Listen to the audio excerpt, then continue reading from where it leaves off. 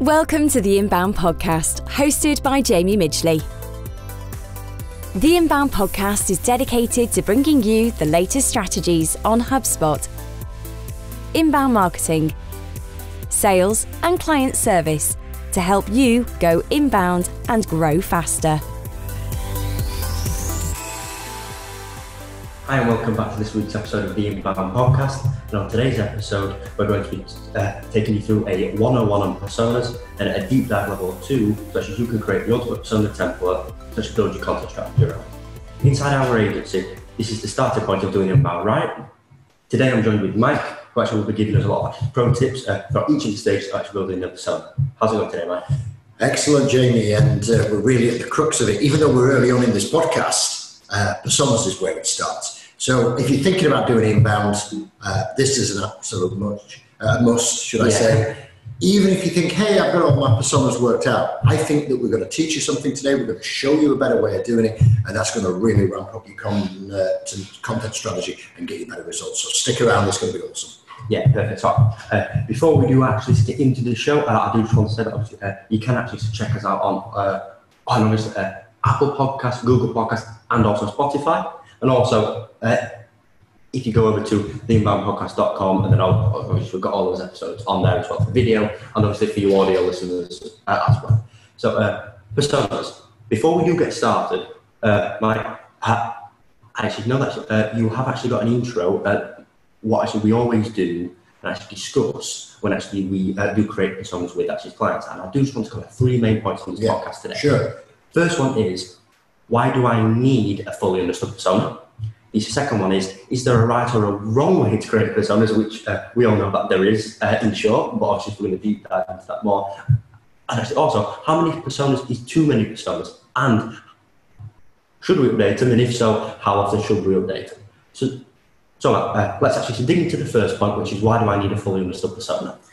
Yeah, it's great. And I think, again, if you go back to the launch session of this podcast, why we created it is the amount of times we get asked this, 5 times a week, 3 times a week, whatever. And even when you've sold inbound correctly, you still get questions from other members of the C-suite. Why are we doing it? Is this a waste of time or whatever?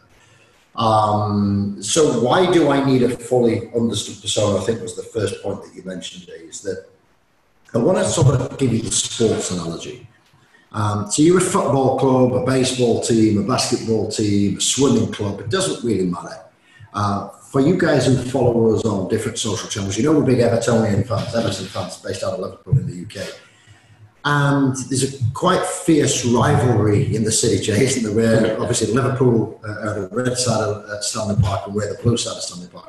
So if you were to try and target me with Liverpool merchandise, you're probably going to get a really negative response. I'll be rude to you, not literally, but technically I'd probably either ignore you, I'd certainly unsubscribe, and your targeting is way off. And the chance of you getting any sale out of me for Liverpool Football Club merchandise is absolutely zero. In fact, I'd probably pay you not to sell me it. It's that sort of bad. So why do I use the sports analogy? Because it doesn't matter what sport that you're in, being able to put the right message in front of the right audience at the right time is always going to get you a better result. So if you don't know who you are targeting, if you don't know who you are marketing to, then how can you put a well-crafted message that's going to convert? I've never met a CFO, a chief financial officer, a marketing manager, marketing director, CMO, CEO who says, just waste my marketing budget and just get me as much reach as you can. Think about how you do Google Ads. What do? You target countries or you target regions. Facebook ads, lists, interest, because you want to get as close to that ideal person that you think is possible. So why do you need a fully understood persona? So you can create content that's relevant, that's got a better chance of converting or engaging through to revenue in dollars, which is why we do this. Because if we didn't do all this for getting results in dollars, well, why are we doing it? So better messaging to better audiences, to get better engagement, better conversions. And naturally, doesn't it make sense that, if I'm an Everton fan, market me with Everton stadium tours, Everton legacy, Garrett, all this stuff like that. And you're going to get my revenue than marketing with the wrong product. So ask yourself this question, shoot us a message, use the hashtag inbound podcast or go inbound. How many times have you been marketed for something that's totally irrelevant to you? You know? Actually, no, I have, so. Yeah, and did you buy it? Definitely not. No, so the cost of sending that out there, so the odd bit of uptake that you get from sales, you know, it's what we call spray and pray. It's like sticking a shotgun out the window, pulling the trigger a dozen times, and then having a look, see if you've shot a bird down. Doesn't it make sense, guys, to get a sniper rifle, put a scope on it, and pick your targets with the crosshairs? You're going to have a lot better conversion rate using that analogy. So if you don't have a fully understood persona, then I guarantee you're wasting marketing budget. Is there a right or a wrong way to create a persona? Okay, that's brilliant. Absolutely. It's like anything. What do you do for a living? Do you repair washing machines? Do you do corporate training? Do you manufacture something? Is there a right or a wrong way to do it? Absolutely. Do we have all the answers? I'd like to think we're pretty close as an inbound agency, but we learn every day.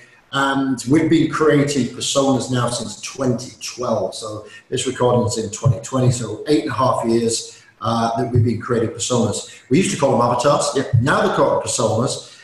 When we started creating personas back in 2012, they were nowhere near where we are now. And like anything, the more you know, just because I'm an Everton fan doesn't mean I'm going to buy everything merchandise. What if I live in Singapore?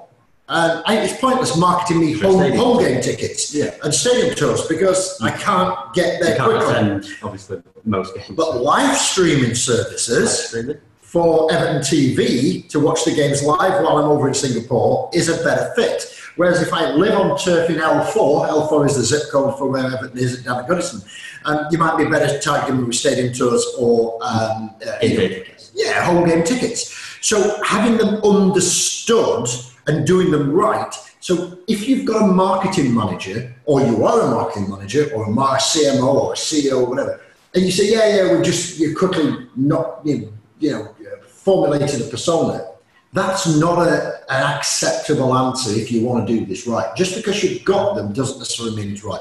We're going to show you the ultimate persona template today. We are. And what I would love you to do is, I know what you're probably thinking there, you're an agency, you've got to say that. But let the proof be in the pudding. We're a data-driven business. Yep.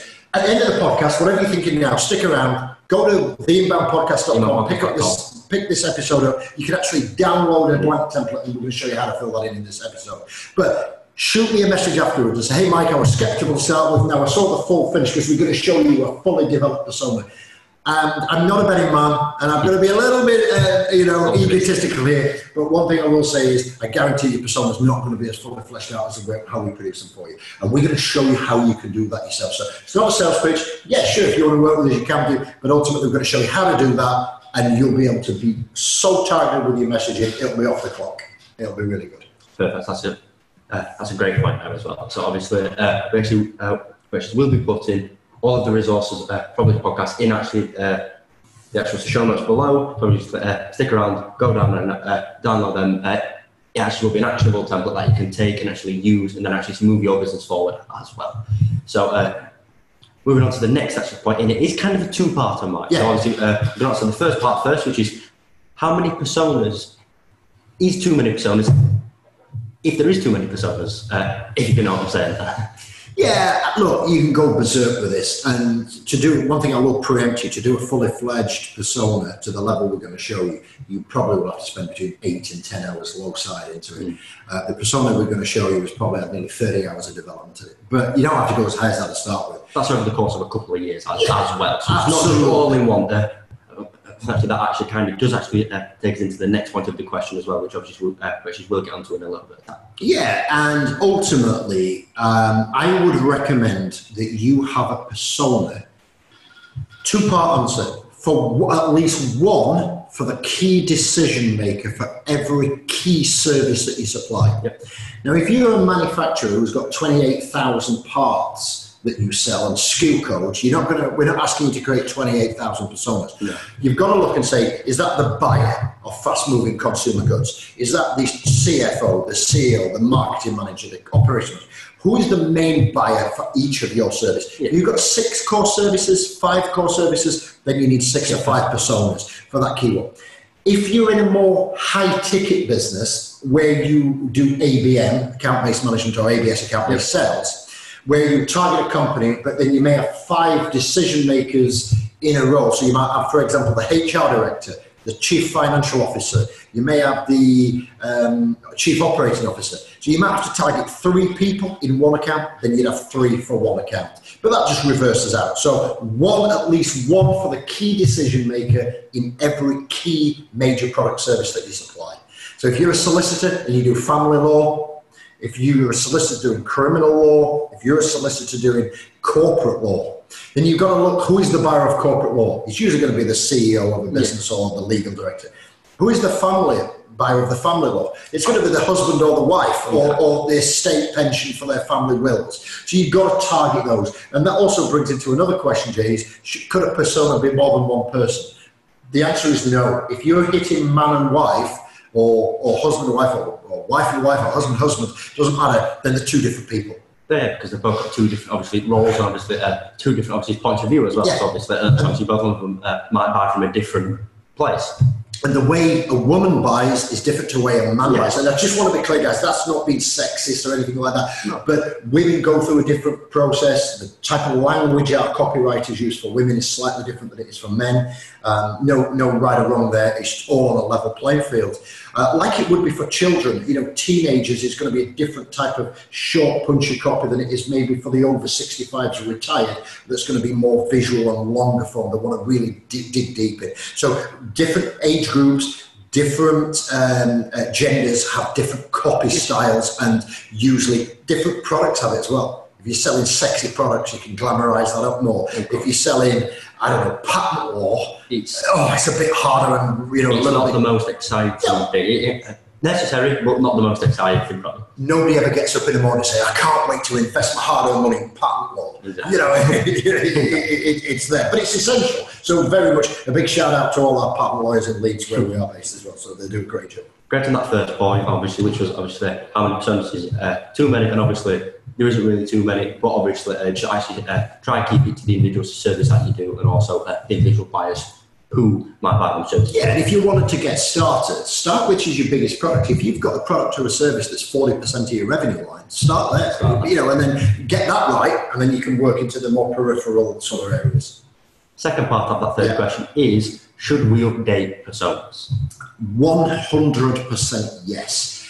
A persona is never done. It's a little bit like going to the gym. You go to the gym, you start working out, you see improvements in your health and your fitness, your body shape. What happens when you stop? You deteriorate. It's Zig Ziglar is one of the great guys we study as the old American motivator and philosopher. Zig used to say motivation is like bathing. After a while it wears off, and and ultimately. So yeah, you need to do it every day. Now you don't have to do persona every day. No. But what I would recommend that you do is you get it right at whatever starting point that it is. And then you go out, test and measure, and then you'll learn. And then as you bring different type of clients on, you interview those. We'll talk about how to build a persona in a moment. But then you add little pieces to it. It may just be a sentence. Yeah. It may be a regulation that's changed. Look back at what happened in 2018 here in Europe, the GDPR.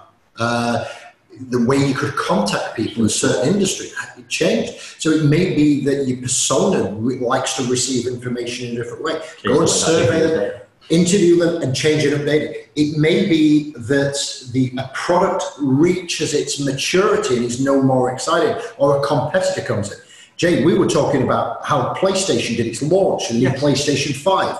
And you will just talk us through how they launched that just quickly, and then I'll give an example around that. Yeah, so obviously what they did, it was dated, obviously it was in the 11th of June, obviously what their launch was for, obviously the PlayStation 5, and obviously there is obviously no, nothing that obviously we can't discuss on this, that obviously they've already public out. But obviously what they did, they actually extremely focused on more of the visual side, obviously what it kind of looks like. mainly because the people who was watching that type of stuff, the most visual learners. You won't see many people who obviously would buy a PlayStation 5 who aren't visual people. There's a reason that obviously you play video games or you play that type of stuff. You do it obviously to be honest, well, it's on a screen, so obviously their persona for that one, obviously they obviously have their personas down to a T, because obviously I think they had over 20,000 people on a stream at once on a live stream at 9 o'clock BST at night, so it's like quite a lot of people ready to go to bed and all that type of stuff. 20,000 people. But so obviously what they did is they had their personas right on that stage, just to make sure that they got the best out of it, and also they didn't go into all of the technical aspects that the majority of the people who actually buy that type of stuff are interested. Don't get me wrong, we have actually got like the 10 to 15% minority of them who do care about every single tech spec. Yeah, because that's not what it was about for them, was it? No, it wasn't. It was a launch party. It just wasn't this is a technical breakdown of everything. It was a launch to say, this is what we've done, this is how it looks, and actually this is how good we look online. Now, one thing, I don't know if you picked up what Jay said there, and what he said is he got the personas down to a T. They did a live stream out about the product launch, and the new PlayStation 5 has got now an option with no disc, so it could just be a digital-based disc. Can you see how they're using that medium now, not just like the Apple TV stuff and things like that, where they go out and put something on the stage? They'll still do that, but the focusing and mirroring, and the way that they launched this PlayStation 5, totally different to the way they did PlayStation 4, just purely because of the time. So they have had to update those personas. They've optimised. As their products changed. And also as the world's changed. Because obviously right now, live streaming, obviously, especially with everything that's going on right now, obviously numbers on some live streams, obviously some videos are at an all-time high. So obviously what was their best way to get all of their eyeballs of obviously their customers onto their product, due to something that every kid obviously nowadays are live streaming. Every kid nowadays does in their spare time, watches live stream, watches videos. Yeah, so the question, should they be updated? Yes. Not that I think the question is not should they be updated. I think, and I know that's probably coming from one of the audiences that we've had a question put through social, but they're never done. No. So class it as a version 1 with version 2 pending. So the rule is, when do you update them? Here's a quick checklist. Some or all will apply. When your product changes, when the market moves, when the economy changes, if a new competitor comes into the market aggressively, go and serve them again. So take your stats from your customer service scores, your customer service, get feedback in from your sales team, your customer service team, your retention teams, your manufacturing teams, your return teams. Why are they returning product? Why are the refunds happening? That may mean that the product's wrong, the persona's wrong. You're selling them, I don't know, a high value ticket to a younger audience, and maybe they want a refund after a while. I don't know. But so it's never done. Should it be updated? They should never be finished, I think, is the better question. And we try and update ours at least twice a year, but review every quarter. Of course, yeah. Just to see obviously whether on the market or the economy, just like everything like that, just to make sure that we can obviously update it and actually make sure that we are, obviously like what we say, as most targeted to our ideal persona as possible. Yeah. So obviously that was it for the 3 questions, Mike. So obviously what we are going to then do now is we are going to dive a bit deeper into the actual process of making one persona, and then obviously looking at the different stages that obviously we need to go through. Obviously, as an agency, we actually do this every single day, and obviously I'm going to quickly go into the section here. So obviously on the TV here, obviously what we can see is we've got 6 parts to a persona. We've got obviously the about, so obviously what is it about, like a personal of them. Water and holes. This is an interesting one. So obviously, this is like where they hang out. And then obviously we've got business profile, so where they're currently in business, because obviously in the last episode, we did actually touch on the types of businesses that obviously would fit to inbound, exactly the same thing what we need to make sure in the persona.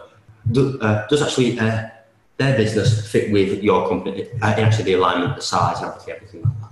4, obviously key questions. So obviously the key questions, obviously what you need to know as obviously company A, to then actually deal with either your customer or obviously your B2B market, or whatever you deal with that. Number 5 is your solution. So obviously how obviously your solution kind of ties into them, and if it's even relevant to them, because what we also did actually mention on the last podcast was if obviously somebody doesn't match your persona or they don't match your company, just because they've got the money doesn't mean to say that you should deal with them. And then last but not least is before and after. So obviously, it's the way that I know that Mike actually uses this a lot with obviously the sales team, was how do they look before your product and how do they look after your product? So obviously that's a before and after to see obviously the advantages and the benefits of obviously buying products. So obviously first things first, let's go into the about section. We've got this one about Eddie because our main something is called Entrepreneur Eddie. And then Mike, so what we've got is underneath about Eddie, we've got a couple of different points. I'm just going to pick up a couple of the points. Obviously, guys, you can see this in actually the resources section below. So obviously, you can then actually look at this in a lot more detail. So what I've got is, I'm actually just going to pick up a couple of different points on here. So obviously, underneath the About Eddie section, we've got challenges, pain points, brands and influencers, and let's put in business goals as well. Awesome. Yeah, I mean, and also if you think about it, guys, if you're not with it so far, what is a persona? It's a fictional character. Yeah. However, how do you do this? To get answers to these questions, and this is for all sakes, what you're actually going to do, you're going to interview existing customers. Yeah. You're going to interview customers who are no longer customers, who have maybe stopped dealing with you, and why. Prospects who maybe haven't bought off you yet, who are live in that currency. And then ultimately, the way you would do that is pick those out and get an independent to interview them. You know, if you interview them, they may not always be honest with you. Whereas, so that's why working with an agency, we interview a lot of people. They open up and tell us what's and all about what they think or don't think or like or dislike about the company. Yeah. But not only about the company, about the process, the journey and things like that. So what you do is take real life interviews of customers and prospects, and then you fill in the blanks with fictional assumptions. And then that's why, as you said, you constantly, updating them as you get new people in. Okay. So we mentioned earlier, the reason people buy from you is either to solve a problem or meet an aspiration. That's an exchange of value. That's why they're giving you money as a business. And the other thing I'd like to say right up out of the gate is this is a persona template for creating a B2B. If you're in B2C markets, it's still relevant, although you would work a lot more heavy in the About Eddie section and the business profile. Not so much that. Yeah, and it could be more situational profile. I'm a private individual who's maybe a little bit overweight, and I'm in a health mode or whatever it might be. But you pick that up in other sections. So this is a B2B template. But challenges. This is really the money ball, and like we said right at the top of the podcast. We made a bold claim that we guarantee that the persona we're going to show you at the end is probably as detailed as you will have seen. And, it does really start with who we're dealing with, who is Eddie, how old he is, if you target a persona, a female, that's fine, how old she is and things like that. But challenges. Our Eddie, it's all about how does he want to grow his business. He wants to raise capital. He wants to grow his revenue. He wants to 3x his business. He's probably currently doing 2.5 million. Well, he's going to 7.5 million. But he's hitting obstacles, and his challenges are he's being held back, either struggling to raise capital. He sees these high-risk opportunities, and he wants to increase revenue, but he wants to systemize his team. And these are all the challenges he's got: which systems to use, which advisors should he appoint, all this type of stuff. He's got skill gaps all over his business. His skill gap register looks like a colander. There's holes all over it. He's a small to medium team growing up out of a bootstrap business. Should he recruit? Shouldn't he recruit? He's got all these, and he doesn't have a lead gen system in place. He's losing customers as fast as he's getting them, or he's not looking after them. So there's all these type of challenges. And then the pain points as an outcome of that. The challenges are one thing, but what's the pain he's suffering? And ultimately dysfunctional marketing and sales, where to start, how to start, and who to trust. Does he invest here and get it wrong and then end up back at zero? He's unable to commit time to learning this himself because he's multitasking. He's running the sales team. He's working at the board level. He's trying to raise investments. He's trying to keep his team motivated. He's trying to keep his customers happy. Head cook and bottle washing. Head cook and bottle washing, perfect. And he just hasn't got the time to learn. So you can see how us as an agency can step into Eddie's shoes and say, hey, Just vent on us. Tell us what your problem is. Let's understand it. We understand it. We see you there. We work with people like you all the time. We solve these challenges. Are you suffering from this or that? And he's going, yes. And it feels like we're just talking to him because we understand him so much. So challenges and pain points. If you get anything right, get your challenges and your pain points right. And the way I like to do it, we'll show you later on, is list a set of challenges out, and then list the pain points, what those challenges give in pain equally, and get those mirrored off. So if you've got challenge 1, get pain point 1, challenge 2, pain point 2, etc. And then I think if you really get down to that level, that's pretty cool. Business goals. If you don't understand his business goals, and again, if it's a B2C or a retail customer, personal goals. What are the personal goals? Yeah, do they want to landscape the garden? Do they want to have a better garden than the neighbours, or whatever it would be? Do they want a bigger conservatory or a better swimming pool or whatever it might be?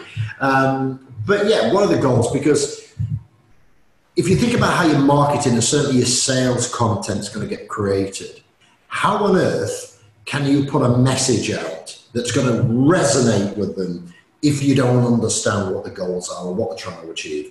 So I'm not a fully trained copywriter. I do a bit of copywriting. We've got copywriters in our agency. But I know Gary will say something along the lines of, hey, Mike, you want to lose 10 kilos as an example. If he's speaking to me, hey, do you want to lose 10 kilos? Yeah, I do want to lose 10 kilos. But that's just the surface level of it. And understanding the goals is, well, I'm going on holiday. I want to have better fitting clothes. I want to be confident when I take my shirt off on the beach. They're the type of things that you're going to get down to understand the goals. So he doesn't really want to lose weight as the main objective. That's just the starting point. What he wants a body perfect beach body when he takes his shirt off, and he wants to feel healthier and fitter and things like that as a lifestyle. So it's understanding not just to losing weight, but why he wants to lose weight as a business goal or a personal goal. Yeah. And why he wants to grow, does that mean he can recruit more people? He can take a step back. He can open that second branch. He can, maybe expand into a new market. That's why he wants to grow, but then be specific, put a number on it, usually tie back to revenue is a great pro tip. And then, personal goals. What does it mean to Eddie? Yeah. If he achieves his business goals, does that mean he gets to spend more time with his family and things like that? All big, important things. Perfect. Those are a couple of points that we have actually got on the About It section. So obviously, there's a lot more on there, like obviously core values. Obviously, so what else actually could be on there? So obviously, not that we have all the answers. We actually never have all the answers, because obviously we don't work in every single industry full time. So obviously, there will always be something in the About Eddie section that will actually probably be specific to obviously whatever industry, or actually whatever the person's obviously personal. If they are B2C, it's actually going through, or actually what they are. I think you mentioned also, Jay, about brands and influencers. I didn't pick up on that, sorry, I just made it off my notes. But, why is brands and influencers, Eddie's brands and influencers important? Because when you're putting your content out there, if you are doing any outbound display ads, and he's a regular contributor to the American Express magazine or the HBR magazine, doesn't it make sense to put your message in there where he hangs out, and we're going to get him more watering holes? But, brands and influencers, you could say, look, you can make references. If you've supplied a brand and influencer that Eddie's associated or is more likely to be associated with, and you'll see ours later on, it's Virgin, it's Sony, it's Apple, it's things like that, the premium type brands that Eddie likes to aspire to wear. I don't think we show it, but Boss clothing or some type of modern fashion label clothing. You can make reference to that, and you can link that into your copy, not only for display or online advertising, but you can make references and tell your story and conversational around that, so he connects with it. So often we've had clients say, Mike, one of the reasons why we joined your agency is it felt like you were speaking to us personally, as if we were the only client that you had. And it's really pleasing, because it tells us we've got it right, that we've really drilled into the mind and had a conversation at the forefront of their mind. And that's what understanding about Eddie means to us. And our persona fit there. Yeah, and by the way, we show you entrepreneur Eddie here. He's more associated to a high growth service business. But we have legal Laura, who's a solicitor, a lawyer.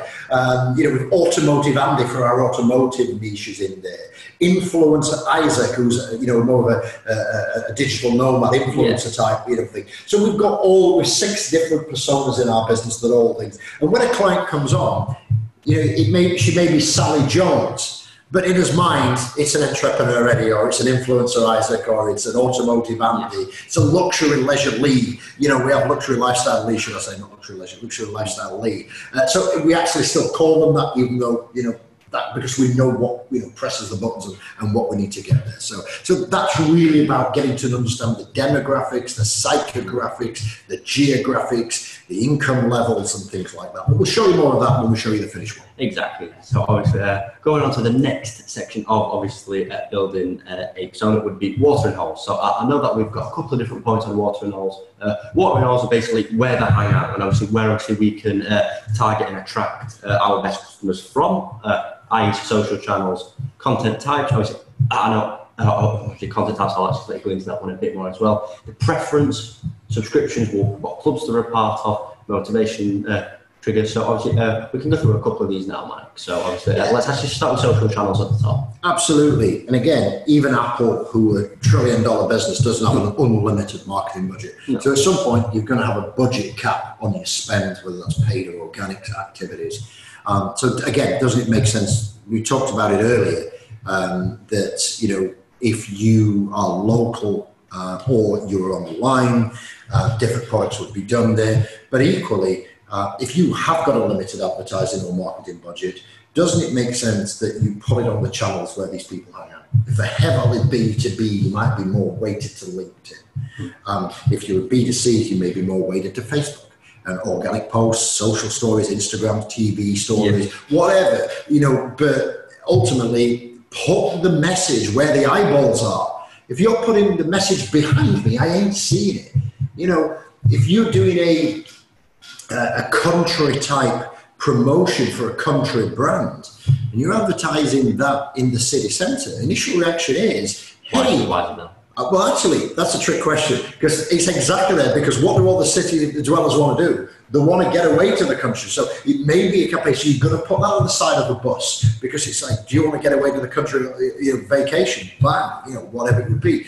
But in the same token, if you are targeting a rural, local scene, and you put it just in the total wrong area, nobody's going to see it. So put your adverts, put your messages, online or offline, where you've got the best chance of seeing it, and understand the audience. And Gen Z is going to be different to Gen X, Millennial. They're all going to have different places where they do on social. And that's equally linked into content type. A lot of the younger generations want visual, interactive, instant content. They don't want to maybe read a 3,000 word blog. No.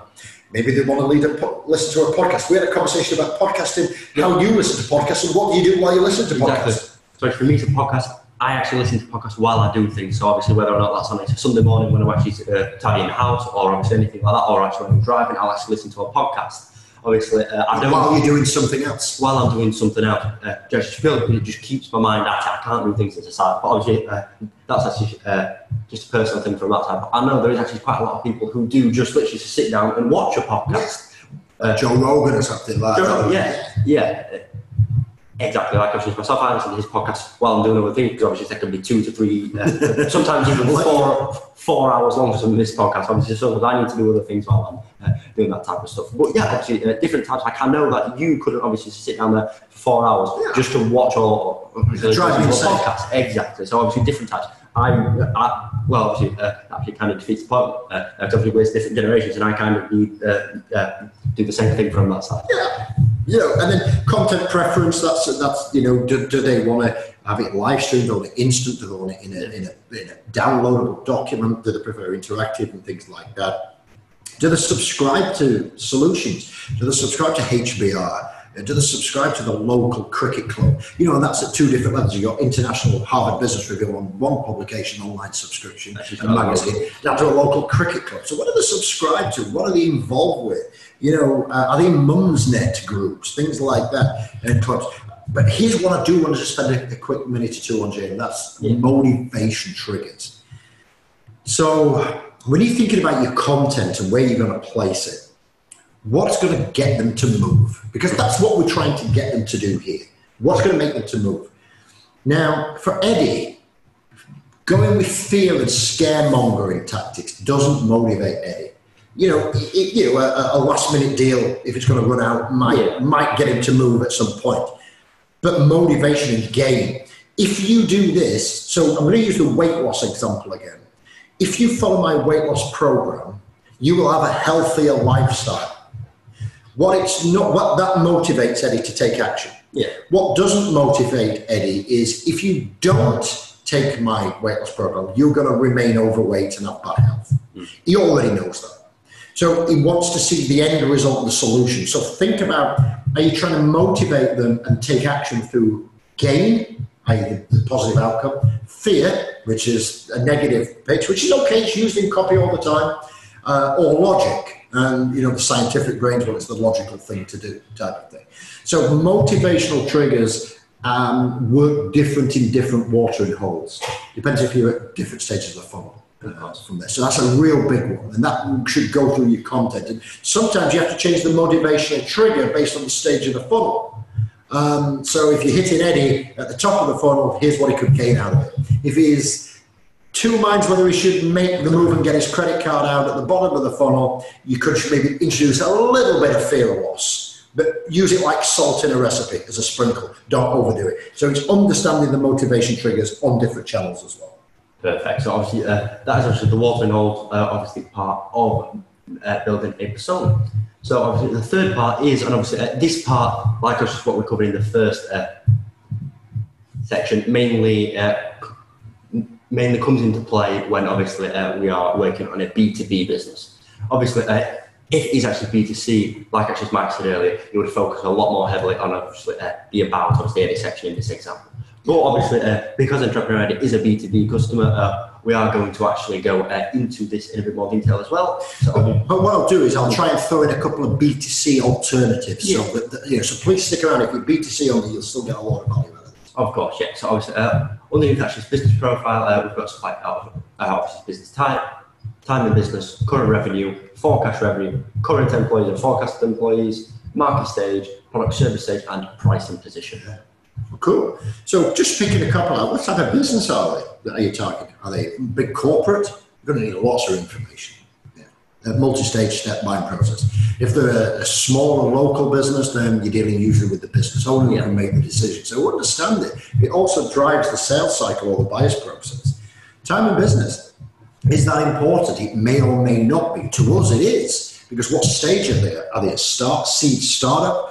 Are they at grow, or are they at survival stage? Then are they at growth stage? Are they at scale up stage, maturity, decline? Are they looking to exit? That's all different strategies that we need to know. Revenue. Ultimately, if you're targeting, high ticket premium items to a mid-range income family or a person, you're probably out of line. Unless it's a lottery win or super big disposable income, surge, you're probably going to miss the point. And I see this more with age targeting than anything else. When the business profiling, they're just targeting the wrong people and the wrong ages with the wrong message. So, understanding your persona allows you to iron those creases out. How many people do they have? Does that matter? It may or may not to your business. I don't know. But, ultimately, if you're a software supplier selling SaaS software and they've got 100 users, the cost to use your product is going to be significantly greater than they've got 10 users. So think about your positioning. Do you have an unlimited plan, a starter plan, a mid-range plan, to accommodate that? So, the number of employees and the number of people who will use your product may dictate the pricing strategy or the bundled strategy that you may need. Or it may just be the licenses or the amount of people you need to train or go in and deal with. So that's something that, you should certainly consider when it comes to the number of employees. So market stage, we talked about it earlier, growth stage, maturity. If again, you've got a low ticket product that's designed for new start businesses and you're hitting scale ups, it's not even going to touch that. It's not going to move the needle for them. So stop sending the wrong message to the wrong people. Product service stage, it may be a growth stage business, but they may have a mature product. You know, if you look at DUI lawyers in LA, it's a pretty mature product. You know, it's a heavy cost per click, but ultimately the product is pretty mature.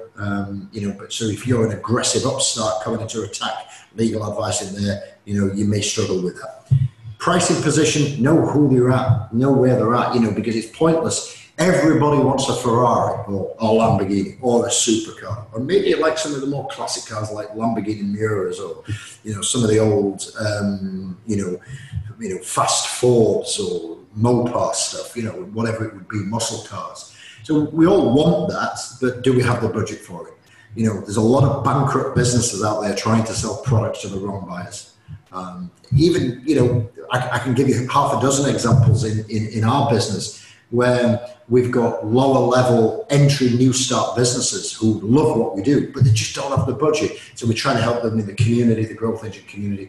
If you haven't checked that out, go to community.1630.com. There's a free, you can join and get access to our content in there. That's community.1630.com.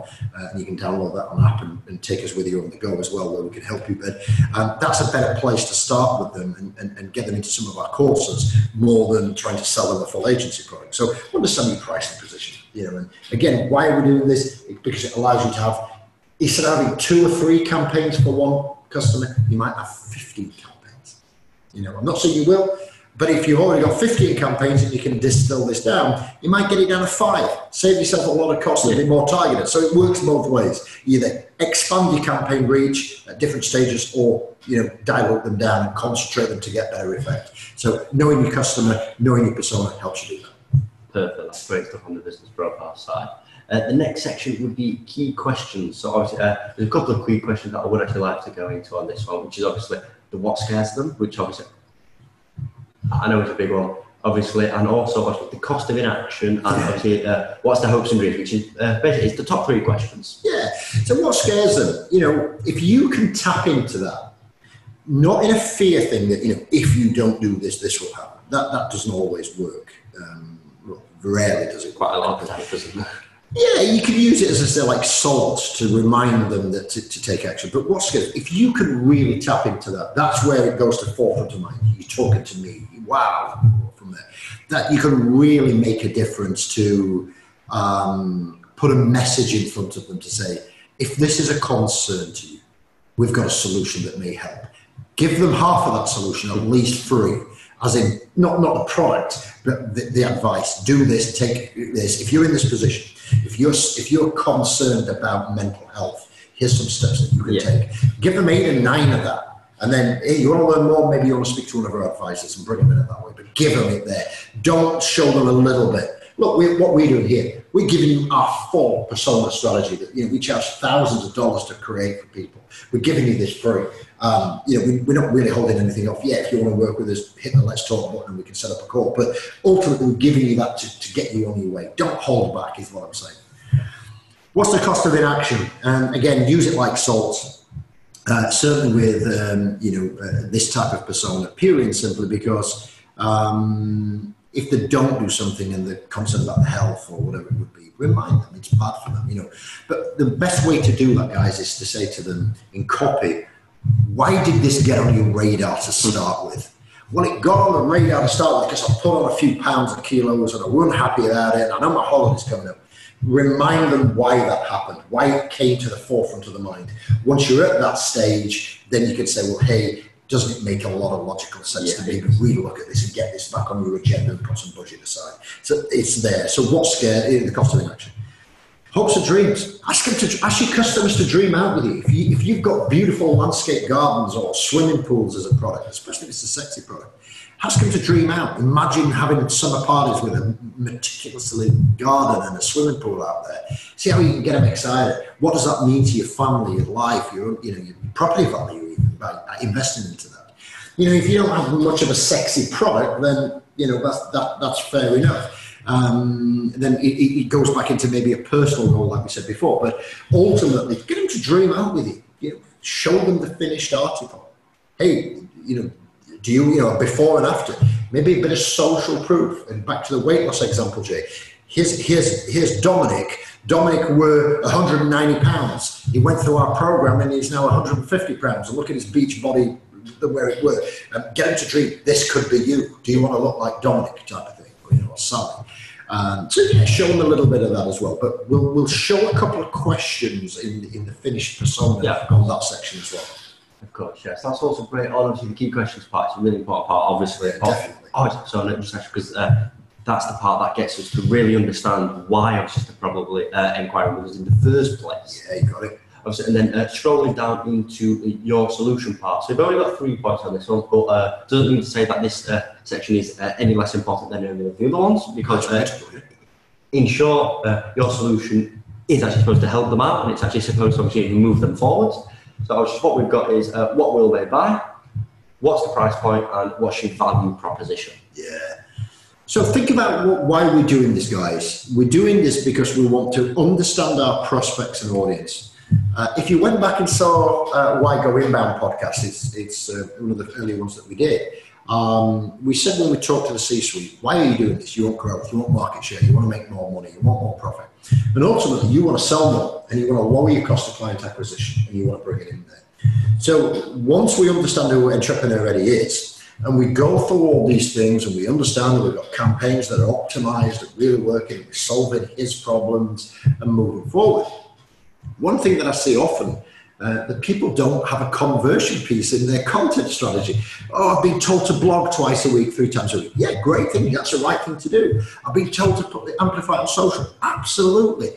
But at what point are you just fueling your egos to put it out there? At some point, we talked about the jab, right hook in an earlier podcast. Yeah. Sometimes you're going to have to say, hey, now I've made you aware of this. Now I've helped you through your journey. And I've shown you a transformation or a solution. Would you like to buy something? So it makes sense that to align a product that you would do. So for Eddie here, we'll show you when we show you the finished article. And what product would you sell them to achieve this? One thing I will say is it's very rare, probably less than 5%, that we would go through a persona workshop with a client. And especially if they're in one of our medium retainers where we do more than one persona. Yeah.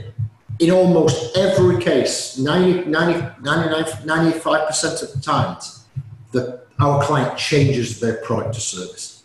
Because they say, oh, I can see why they're not buying it now. Okay, we'll change the product. Or, hey, this product's just dead. You know, let's revamp it or repackage it or rename it. Or let's split it in two and do a small and a medium. Or let's add something to it to make it better. So if you're not open to change your product line, I'm not asking McDonald's to change the Big Mac. That's pretty well established. But what you'll see, even McDonald's change the menu, you know, based on times and age demographics and things like that. As the population, when I was growing up, there was one McDonald's in probably the town where I grew up. There's probably 10 McDonald's in that region now. Yeah. But so McDonald's wasn't that popular when I was growing up as a kid. Now they're everywhere. For the younger generation, they couldn't live life without McDonald's. So can you see the need to change the menu? For me, I'm a 30-year veteran of McDonald's because it's been around in my mind for 30 odd years, whatever it would be. For you, it's been around. It's been there for as long as I can remember. But as a shorter period, so you're more frequent to change. I'm thinking, well, I'll go for the more traditional Big Mac, you know, from there. So ultimately, personas will probably, and you should challenge your product team or your marketing team or your C-suite team, whatever size of business you are, to say, hey, now we know our persona. Overlay your product. Do they still work? What needs to change? And if I guarantee you'll find some improvement. If not, shoot us a message using hashtag, you know, Go Inbound podcast, things like that. Love to know how it's helped or changed. So from that side. So what will they buy? And it may mean from that you change the price point. We have now a starter product or a premium product or whatever. And ultimately, developing your persona should help you bring out your product and your value proposition, which is why people buy from you over a competitor. Yeah, of course. And it really does help you. And one of the most satisfying things for me is when I go through a persona workshop with a client and then I now get it. I can see it. I can see what we've been doing wrong. These are common things that's said. So again, that, you know, builds the value proposition. It's really important because this is where what I call the tires hit the tarmac and you get traction. Perfect. So So obviously, that is obviously your solution section of obviously the target persona development. Last one is before and after. Yeah. So obviously, this is where honestly, you don't actually slightly touch on it in actually very in the last section, but what do they have as in obviously before and what do they have after? How do they feel? What does their average day look like? And actually, what's their status now? Yeah, well, what I think we do on this one, Jay, because this is actual visualization of moving the needle, I think we show that in the finished persona, but just to address it for those listening who can't actually watch. Yeah. By the way, if you're listening on an Audible app here, if you head over to theinboundpodcast.com, you can pick up this episode about building the persona templates. And there's a full video of us talking through this map. So you can download the resources plus a blank persona template as well to get you going. But what do they have before? They're probably frustrated. What do they have after? They're happy. How do they feel? Negative, underachieving, overweight, call it whatever you want to do. How do they feel afterwards? We're overachievers. We're slimmer. Well, what's average day like? I hit brick walls. I don't want to go to work, or I don't want to go to home see my wife, or I don't want to book that holiday. Afterwards, I can't wait to do that. So it's about moving the needle after they've consumed your product. And that's also a product test linked into the earlier section I said about the solution, that, hey, if our product no longer moves the needle for Eddie, I need to change it. And what's the status? Underachiever to rock star. It's things like that. So that's the 6-part framework that we use. So that's the what, guys. But we're more, on the Inbound podcast, we started it not just to tell you what. You can go anywhere and there's 100 people out there telling you the what. We're going to show you the how and the why and everything in between. So should we bounce over and show a finished persona? Perfect, yes. Like actually Mike said, this is all for 6 sections. I'm now going to quickly go over to our entrepreneur edit and actually to show you what an actual built out and actually fleshed out persona looks like. This is the chance where the listeners get to call me out.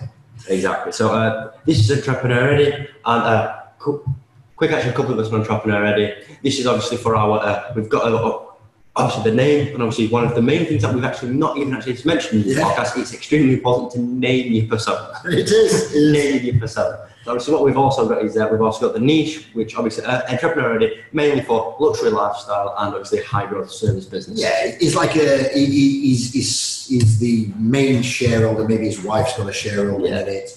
He's got a couple of junior directors who's come up through the bootstrapping stage with him. And they've more or less got director titles but don't own shares or equity in the business. So it's that $3 million business what's ready to go and scale up really. So that's it. So exactly. And actually, we're going to quickly go through this now. Obviously, quick one on entrepreneur ready. Obviously, we have actually built this out. Obviously, what is it now? 2.5 years ago, this entrepreneur ready probably got built out. And actually, it is actually coming up to the time where it is actually time for our quarter three. End of quarter 2, which is 6 months yet. End of quarter 2, which is actually ready for us to review this within the next obviously couple of weeks before obviously the close out of obviously because this podcast is obviously June 2020. Yeah. This is actually getting ready for us to quickly review this, see if there's any optimizations that we need to make, and then obviously I can see one already from 2 clients we brought in quarter 2, which is new things that we need to add for sure. Exactly, so perfect. So that's actually why obviously we do this. So obviously scrolling down entrepreneur already, and just a quick one to note down, guys. Obviously, with obviously this entrepreneur edit, we have actually probably put around 30 hours into this persona, roughly. And obviously, that's not all built out in one. We probably did. We actually did a quick strategy session first. Obviously, it's like a 2 or 3 hour session, trying to just getting like the basics on. And then obviously, what we've done is every so often, like once a month or so, something like that, we just quickly added in a couple of things until we got it to the stage where we were happy with. And now, obviously, like what Mike mentioned earlier in the podcast as well, probably every quarter we do a review, and then obviously bi-yearly we'll then obviously do some updates to entrepreneur to make sure. Yeah. So obviously, first one is actually down underneath, obviously, this little bio image already that we've got, and then obviously we've got his major quote underneath. So obviously, this one is failure is not an option; we will achieve our goals. And actually, that just obviously kind of puts into perspective, and also one phrase of actually who we're actually looking to work with. Somebody who wants to move forward. Somebody who's got it all on the line. To drive. Yeah, he's probably raised money against his house that his young kids are in or something. You know, he's got it on the line. He can't afford to fail. This is Apollo 13 stuff, guys. You know, failure is not an option. You know, if you've ever seen the 1990s film with Tom Hanks, Kevin Bacon, you know, Bill Paxton, replicating the Apollo 13 disaster. You know, failure ain't an option, guys. It's got to work because he loses everything. And you know, and that's not just credibility and faith. It's potentially his roof over. Exactly. He's got to make this work. Exactly. So, first thing down the left-hand side, we have actually got is obviously this the About Eddie section, which is what we discussed in first. Obviously, so we've got some quick parts here, which obviously is between the ages of 28 and 35. It's actually probably even potentially is actually a second business. What we haven't actually noted down there, which actually should be now that I'm obviously recording this podcast. Obviously, he's obviously the MD. He's family relationship. He's married. Obviously, got one kid. He's probably in like the inner city. He's got like a college level education, income level. Obviously, the reason why we've also got the income level as well as business level. Income level also determines what obviously we asked him to later on, which are all about personal goals. Yeah. Obviously, like a personal goal for myself would be to buy a Ferrari. If obviously I was in that obviously bracket of obviously being able to buy a Ferrari. So obviously just scrolling down into this section, obviously we've got the current revenue of the business. Obviously we've got a 36-month obviously revenue forecast. Obviously that'd be 7.5, and then obviously he wants to grow obviously 3 times. So obviously next part is we've got obviously got on personality as well. But obviously before we get into that, I'm just going to quickly go up to the top, which is obviously where obviously Mike did his guarantee that you've never seen a persona as flesh out. I'm going to get called out on this, aren't I? Potentially, yeah. So obviously, first of all, we've got challenges. Yeah, and look, guys, you know, this podcast would be 3 hours if we did it, so we aren't going to go through it. So I do, if you are listening on an app, I highly recommend you go up to theinboundpodcast.com, check out the Persona podcast and go and watch this because you can see this through as well as download the templates. But, you know, as you can see here, he wants to grow his business, he wants to raise capital, he's got to increase revenues, he wants to systemize, his time shortages, big skill gaps, he's not making data-informed decisions. And that's so important because, you know, ultimately, if you're 5% wrong on your numbers when you're doing $500,000 a year, it's recoverable. You start being 5% wrong at 2.5 to 3 million, it could make the difference to staying in business and not being. Yeah. So these are concerning, and these are all the challenges. And he wants to attract a better marketing director or a better sales director, you know, a VP of sales. But, you know, he needs to put things in place and get his house in order before he can do that. Of course. And then as you drop down into pain points there, you know, he's tried to do the DIY, bought cheap, lost money, he's back at square one, you know, he's worse off, he doesn't like where he's at, the growth's being held back.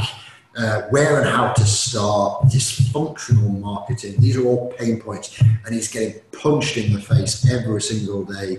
You know, dilution of focus, he's not concentrating, so he's doing a lot of things poorly instead of, and that's frustrating. And he's now saying, enough's enough, I want to go and get somebody to come in. You know, often he's asked to discount his service, even though he knows his product's good. And he said, why do I have to discount? Because he's not educating, he's bringing the wrong people in. So, you know, he's wanting to bring better quality leads into his business just so he could, you know, get the worth of what he believes him and his product and service is worth. You know, and he's suffered from recruiting marketers and salespeople who have not worked out in the past. They just don't get it or understand where he is, you know. And so, okay, we get that. What else do we know about him? Well, you know, ultimately he loves the entrepreneurial lifestyle. Yeah. You know, he doesn't see all the risks. But he's got a couple of confidence that he speaks to. And, you know, what we're doing now, guys, for those who listen on the app, we're going down. And I've only probably touched 5% of this persona. There's so many, you know, there's probably 10, 20 points per section here. Yeah. About this, we've only mentioned like 2 or 3 points. What else do we know? And there's probably 15 to 20 points. Yeah, so you can see the depth that we've got here. You know, his sail's close to the wind. He's wondering how he's making payday at the end of the month, and he's fed up with that, and that's stressing him out. You know, he'd love to own a second holiday home, maybe provide private schooling for his kids, wants maybe a bit of a property investor. A couple of other things we know about his tonality. He's definitely the decision maker. He has junior directors. You know, he's focused on the outcome with some immediate fires to address. You know, he's failed before and he wants the right partner. Other things that we know is about his business goals. He wants to 3x his business, and he wants to come up with the plan that's going to scale him to 7.5 million, exit in 5 years and get a real good business. Personal values, driven, persevering, confident, sincere, diverse, creative, intuitive, financially motivated, is futuristic, advising to tech, is a family man, is righteous, is sincere. His personality is a bit of an extrovert, but he's a thinker. He doesn't go on feeling. No.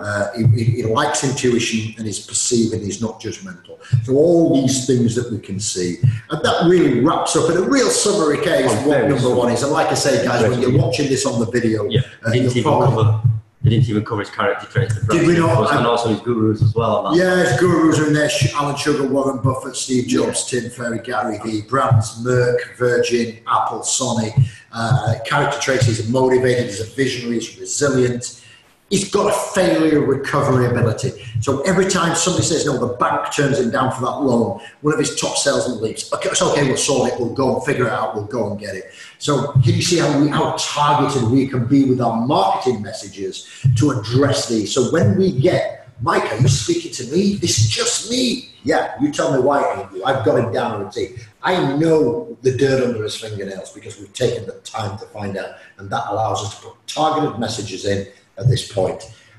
So that's just wrapping up the top half of it. That's not even the start of it. And then in the next section, Jay, we're going to cover things like where they hang out. Yeah, of course. So the next section is actually where do they hang out, obviously. So on actually this part, we've obviously got the consider where the watering holes are, that's just what motivates them, which obviously what the second part of the actual process of building a persona was.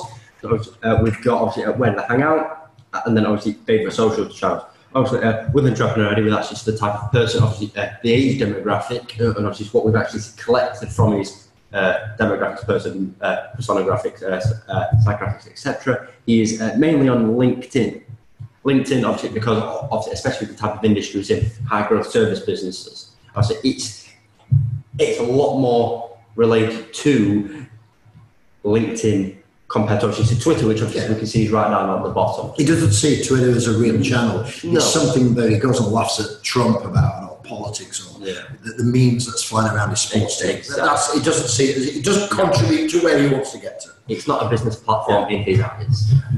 So obviously, then scrolling down more, we've obviously got think past just on their social channels, what blogs what's the blogs are they on? So he's on a marketing blog, he's on investment blogs, community-based organisations. Like we've got our community, that would be the type of actual community that it would obviously be involved in. Obviously, podcasts, massive on podcasts, obviously from what we've put on here, which is actually industry or growth specifics. So it's not just podcasting on like anything, it would be podcasting which you then move and obviously better himself and actually moving forwards. So scrolling down into the next part of it, which obviously his information sources, his preferred channels and his motivation. Obviously books and audio books are a massive one for him. Obviously, just as well. He's learning all the time. He's actually learning, and actually like what we said in the podcast section, he actually wants to better himself, he wants to improve, so that then he can then move forwards. Yeah. Magazines, not as much, but he'll still just pick them up. Like I can see Harvard Business Review is a big one, obviously. From the start side, blogs, obviously, great source of information, websites, and then conferences and expos. Obviously, under preferred channels. Yeah, he doesn't do traditional ads. No. He doesn't do it. He doesn't see it. He's on very online, social. Very online. He's a forward-thinking business. And he's half and half now. He's built his business on a lot of referrals. But the trouble with referrals, if you sat here saying, "Hey, I get all my business from referrals," well, there's two problems with that. One, it ain't predictable, and two, it ain't scalable.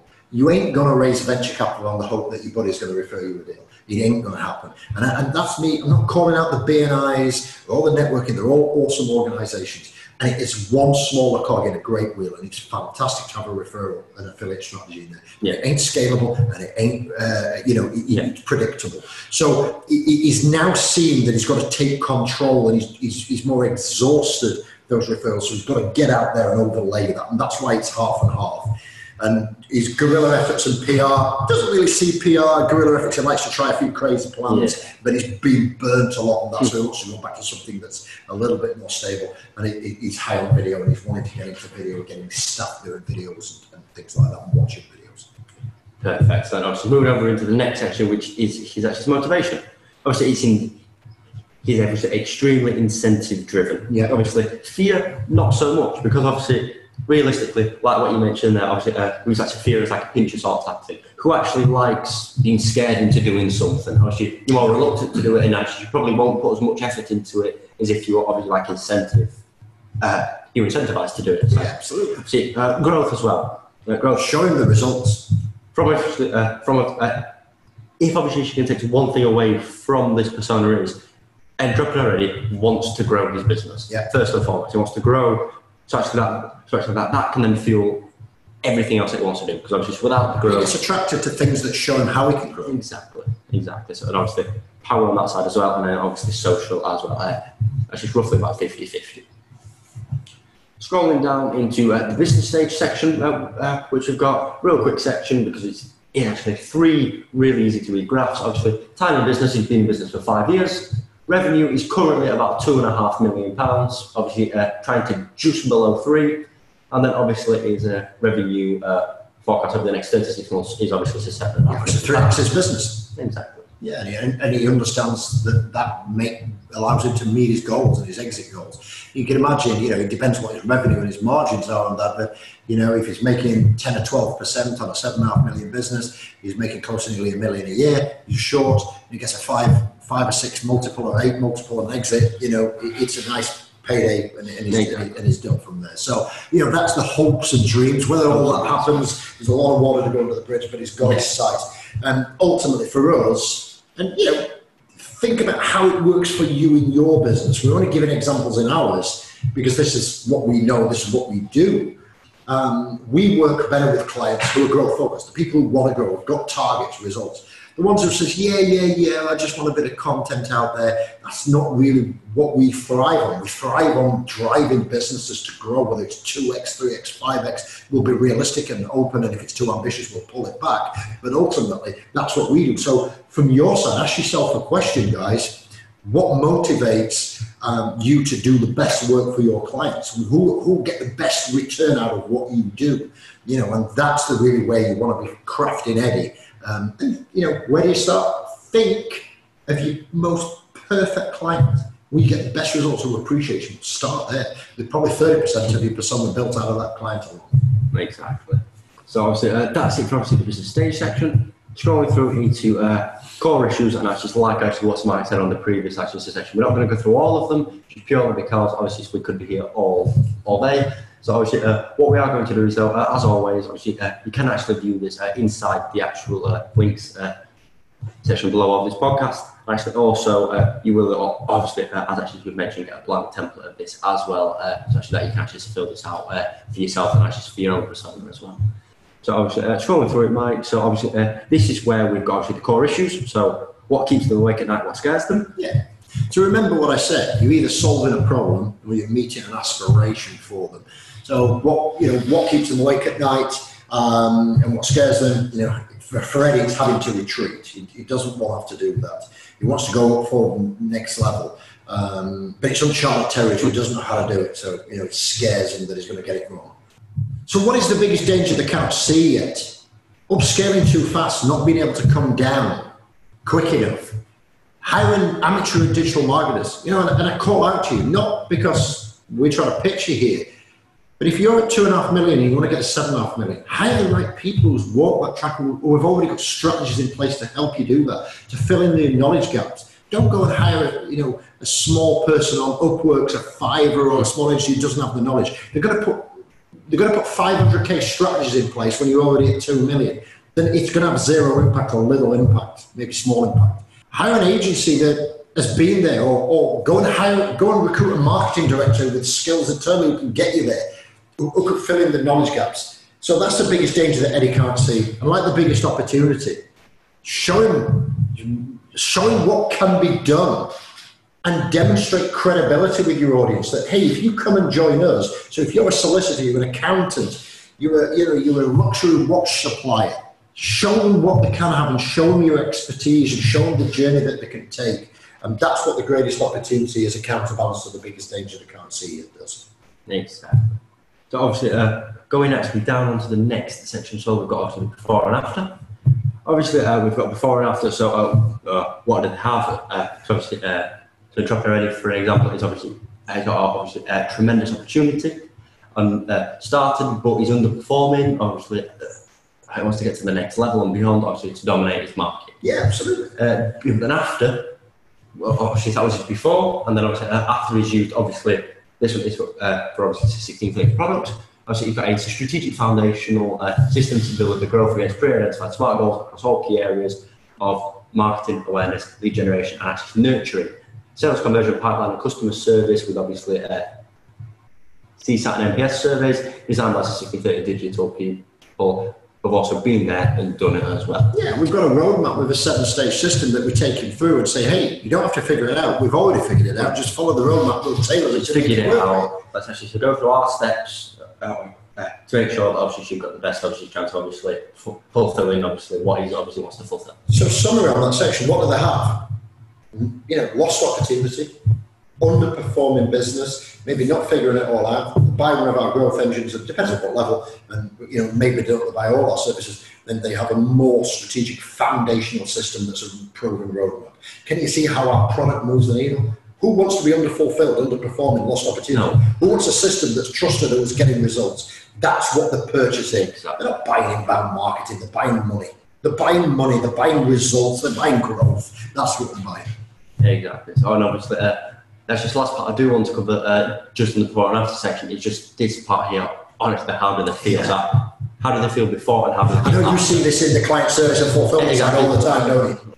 This is why I wanted to cover it, just purely because obviously from obviously I had to get involved at the very start. Well, obviously just after the start in these sales to client success handover call, and obviously when I'm in that call, I asked them about obviously why they've actually come to us in the first place, or actually why they've actually inquired with us, and obviously why obviously they've actually decided rather than I'm going to choose 1630 Digital as my growth agency to help me go forward. And obviously this is what we've actually done from obviously surveying our own clients from this side. So obviously they're frustrated, they've tried several things and they've not quite got the results.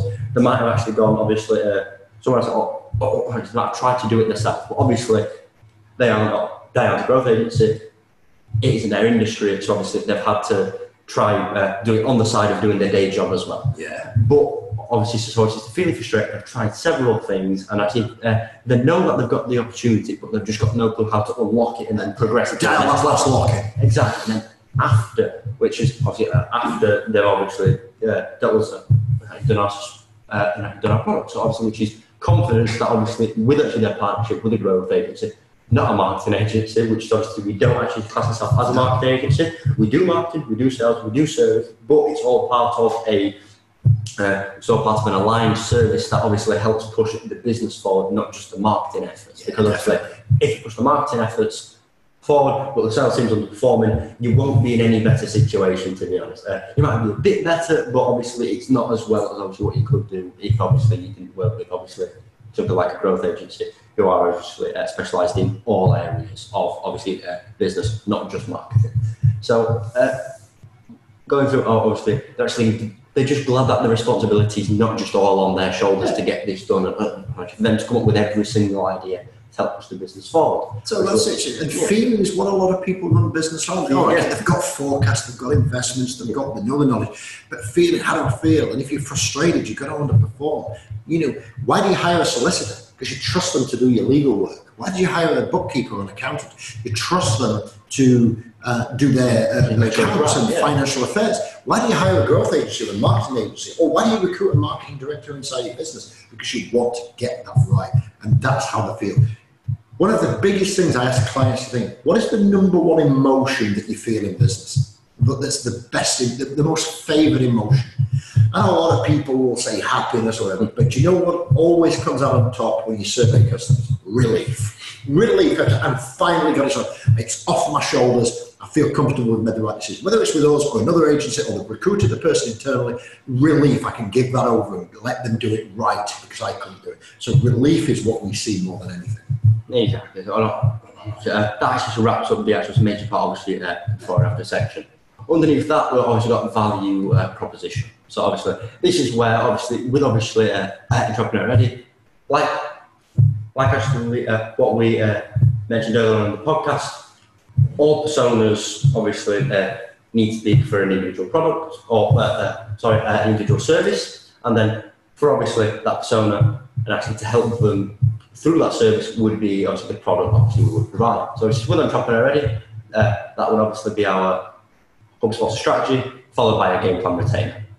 And obviously what that does is that just obviously helps him go through exactly everything that we need here, and obviously helps him get to where he wants to get to. Yeah, so we've aligned a product which gives him a digital foundation and a series of campaigns, whether it's marketing, sales, service, to achieve the smart goals that he wants to do to move his needle up in that 3x, you know, and that's what it would be.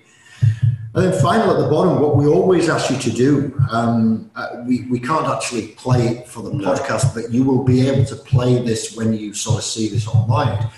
We ask the person in the business, when we build it for our clients, we ask the person in the business to record it in their own words. So our content team just pick up little nuances and little tonalities. And we get the CEO or the CMO to talk through the client. And then here, you can see there's a 20-minute video of us talking through this persona. So when our content creators put things together, our graphic designers put together, they've got a full brief. And then ultimately a whole series of resources here that help them position our products and services into the content. So why do we build personas? So we can create better content, better lead generation. Do you think our content creators, Rebecca, head of our content team, Gary, head of our direct response team, graphic designers, Jeff, who does our video editing, do you think that they're better positioned to put a campaign together that ramps up customer success and brings in business for us? Yeah, because look what we put into it. Look at the time that we put into it just to get that so they know everything about it. And we put so much time into Eddie. And Eddie to me feels like a child. It's like another child that I had because I know so much about him. And I can spot entrepreneur Eddies at networking events, online inquiries, a mile away. And we chose entrepreneur Eddie because he's such we've got a favoured view of him. Yeah. Nothing wrong with legal law, his automotive man, his influencer Isaacs, nothing with that. But Eddie's just such was the first one we ever did at the full level. He's also a staple of obviously what we do. Yeah, he is a staple of what we do. And even though we've been creating personas for 8 years, the first full-blown persona is Eddie, who we did and continued to develop. So he's our flagship model, isn't he? Yes. If that makes sense. He is, yes. So obviously, that is. What we've got is below this actual video that you're watching now, or just listening to on the Extras to Listen player. We have actually got this and also a blank template underneath, obviously for you to download. Obviously, you can print it off, you can write on it. You can actually just what you can do is you can start to build and start to go through the process yourself. And of course, obviously, you can download the template below and obviously start building your ultimate persona. And how to do that, guys, because we said here the how. What I recommend is don't get too many people involved to start with. C-suite, maybe one from customer service, one from sales, one from marketing. As a lead to get different perspectives. You sit them in a room, you go through it, and we start by saying, who is our number one customer? Who is the best person to deal with? Who is the most profitable? Who is less resistance? Who do get the best results with? And you pick a customer out and you profile the questions that we're showing you against that person. Then you pick out people who you would like to acquire, and then you see to get the blend. So, if we're Burger King and we want to go and become McDonald's, how do we become that? How do we aspire to be that? Who is the customer we aspire to be? And then you do that. And then what you would do, you'd schedule interviews with these people, ring them up and say, hey, would you have 20 minutes? I'm developing my personas. I really would appreciate a good interview. We won't share any personal details. It'll all be debadged. Yeah. We'll take bits out, and we're making a Frankenstein. A bit out of this customer, a bit out of that customer. And then send them some cinema tickets, a weekend away. Believe you me, even if it costs you a couple of £100 of dollars to interview somebody or send them on a trip or something, you will get so much value out of this. And you'll learn from it, really. And then, interview, your prospects, even lost customers. Why did they leave? So look, I'm not trying to get you back. I just want to make sure that it doesn't happen again. I'd love you back, but I just want to do that. And again, send them a £25 Amazon card or a $50 Starbucks coffee card for the team or something, or a Netflix subscription or something for a year. It doesn't matter. Know what presses the buttons. And even if it costs you $400 or $500 a pound to get this right, you will save that in 1 day's loss or 1 week's loss advertising spend that you won't, you get wrong at a later date. So it's definitely worth doing. So that's how you do it. C-suite, chief marketer or contributor in marketing, selling sales, selling customer service, and you work on that. Once you've got it to a first shape after the interviews, then maybe bring other second-tier people in your business to add their view into it from that side. Again, yeah, so obviously that is all down below for you to do. And obviously, once you have actually done that, obviously feel free to obviously send us that over, and obviously we'd be more than happy to obviously take a look at that. Yeah, we'll critique it. Yeah, great suggestion, Jay. Send it in. I'll be more than happy to give you a critique on it, ask you some questions, and help you develop it. And if you join our community, it's totally free. community.1630.com.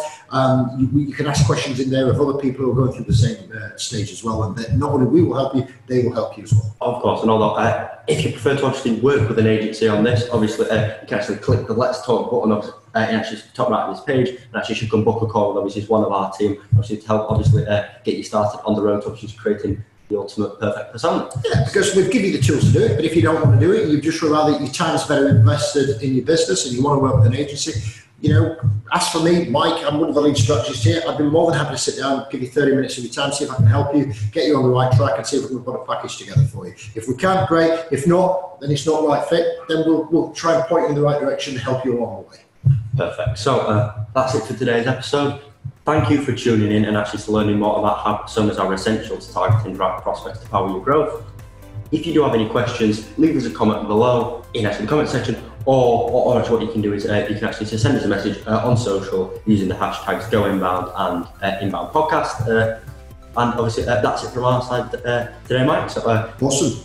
Have a great weekend, and just make sure that you go inbound and grow faster, and we'll catch up with you in the next episode. Thanks for joining us today. You have been listening to the Inbound Podcast. To learn more about the show and access the resources we have mentioned in this podcast episode, simply visit theinboundpodcast.com. Visit the podcast section and subscribe to receive exclusive content. Thanks for listening, and we look forward to catching up with you on our next episode to help you go inbound and grow faster. This podcast and associated material are published under copyright to Jamie Midgley. All rights reserved, no reproduction of this material is permitted.